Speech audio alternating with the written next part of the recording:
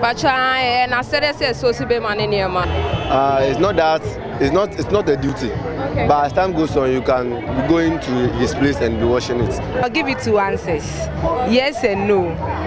No is that, like, biblically, if a man is not married to you, you're not supposed to go to his house and do all this domestic stuff for him or her. Yeah. But in our traditional homes, like, our parents will tell you to, if you want the man to know that you are a marriage man, you have to go to his house, go and clean, your in-laws to know you are hardworking and that stuff. So I think it's yes and no. So yes, I know don't want man of father. In a relationship, I'll say no. It depends on the background that they come on, you know, how they were raised, because there are people who are really ignorant.